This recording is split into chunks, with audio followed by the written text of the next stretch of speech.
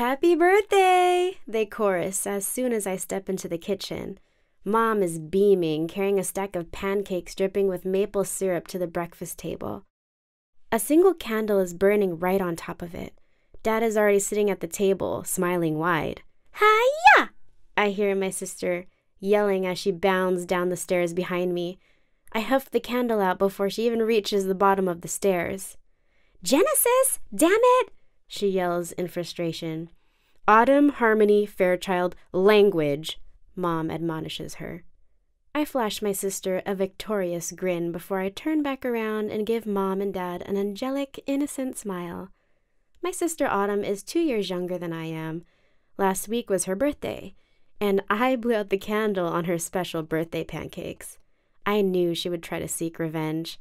Unfortunately for her, I came downstairs early today, and just like that, I foiled her evil plan of revenge.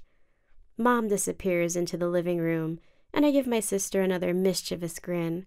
She takes her seat beside me at the breakfast table and scowls at me. Not only are our birthdays close together, Autumn and I look almost the same. Sometimes people thought we were twins. From our light hazel eyes to our red hair. The only difference is that Autumn's face is a little bit rounder than mine, and my red hair is a darker red, closer to auburn, while Autumn is more of a strawberry blonde. I'm also a bit taller than she is. I'm 5'11", which is just a little over the average height of most she-wolves, and Autumn is 5'9".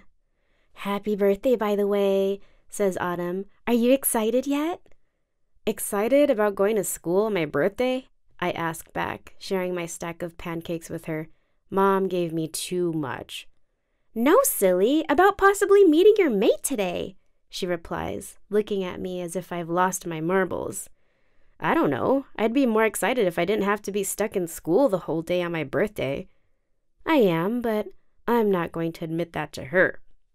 Yeah, we're the regular werewolf family, and as werewolves, we get the gift to sense out our mate as soon as we turn 18. That means for me, sometime during lunchtime today. If my mate is already 18 and he's living somewhere around here. "I had to go to school on my birthday too," she reminds me. "I can't wait to turn 18 so I can meet my mate already," she sighs. "Oh, I bet he's so hot. Hotter than your mate, the hottest guy in the whole pack." "My baby girl might be meeting her mate today," Mom exclaims as she comes from the living room where she hid my birthday gift. She places my gift on the table and says, "You're excited, right?" I'm going to be asked this question over and over again today, it seems. "No, she's not. She's not going to let any boys near her until she's at least 40, announces Dad. I resist the urge to roll my eyes at both of them as I rip open the wrapper. I already knew what's inside. It's a new airbrush paint set in mediums. I'd been giving obvious hints about wanting it for months. "Thanks, Mom, Dad. I can't wait to try it out." I give them both a hug. Actually, I am very excited about meeting my mate. I can feel my wolf, Ezra, being restless and excited the whole night. My Ezra's excited, which makes me even more excited. That's why I'm all dressed up today. Well, okay, so I'm dressed the same way I always dressed for school every day. Jeans and t-shirt, nothing special. But yeah, I am very excited about possibly meeting my mate today. Not that I would ever admit that to my parents. Goddess, no. That would be so embarrassing. Autumn and I walk to school. It's just a 15-minute walk. The weather is mild and I always enjoy the short walk. When we get to school, Autumn heads off to where her friends are waiting, while I stroll inside to where my friends usually hang out. Penny, Reese, and River are hanging out by our lockers as usual. Reese and River are mates. Penny hasn't turned 18, so she hasn't found her mate yet.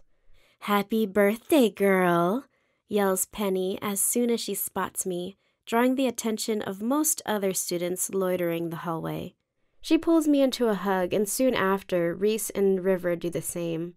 "You're going to have to wait until after school for your gift," says Reese excitedly. "You're going to be 18, finally. Are you excited?" asks Penny.